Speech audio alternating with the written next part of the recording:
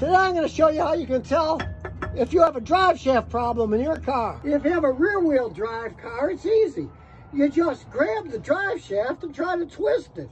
If the joints are worn, it'll go clunka clunka, then you replace the joints. Now most cars these days are front wheel drive. They have a drive shaft on the left and the right called half shafts. They're covered with rubber boots. The boot rips, the grease coming off, they're worn and you need to replace them. And when these joints are really worn, as you turn all the way on a hard left or right, you'll hear clickety clickety click, clickety clickety click. That's the joints wearing out. Time to change them then. So if you're hearing odd noises clanking or clicking from your drive shafts, fix them now before they break and leave you stranded in the middle of nowhere with a car that would just sit there spinning and not go anywhere.